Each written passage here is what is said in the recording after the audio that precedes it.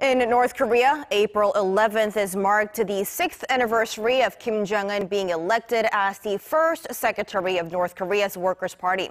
And to mark the day, North Korea's state-run daily, the Rodong Sinmun, which also serves as the main organ of the party, mentioned Kim's dual policy of seeking economic and nuclear development as one of his achievements.